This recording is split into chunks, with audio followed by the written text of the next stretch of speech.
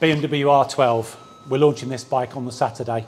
What a great little cruiser. Finally, we've got something to go at in the heritage market, a little bit smaller than the R18. For those of you that haven't already seen my R9T video, the R12 R9T, done another video on this one.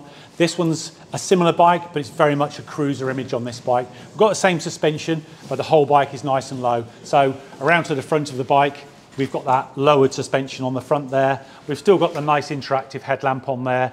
This one's got the classic dial on it on there. Does have some Bluetooth connectivity. We'll walk onto the SP Connect system that's mounted on this bike. I've got my phone on here. We're going to show you some really cool features on that as well.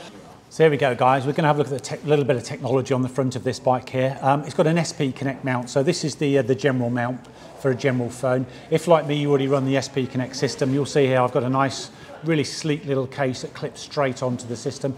Anti-vibration damper as well. We'll show you a little shot of that. And then we'll show you now, cool little feature. We've got some lean angle stuff going on here. It really works really well. The speed of the app is incredible as well. It's like live time. There's no delay at all. It's absolutely fantastic. And we've got the little whirly wheel, fully takes over the phone. So let's delve in and have a little look on this device here. So here we go, guys. I've hooked up to the Bluetooth now on the bike. That works through the BMW Connected Ride app. That's free for all BMW users anyway. You'll see the R12 is already on here as we speak. So this is the original mount. I've got the nice little case here. So simply all we're going to do, line up the slots, pop it down and twist. It's as easy as that.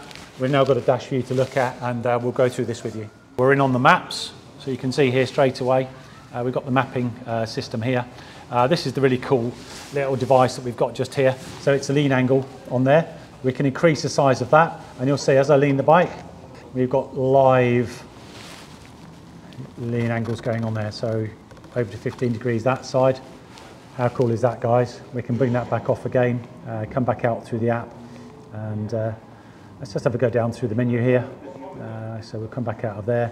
And then we've got your connectivity hub, you've got your routes on there, and then you've got your mapping device just there. So really cool, works just like a full TFT screen, using this lovely, easy to click on and off device just there. Absolutely superb.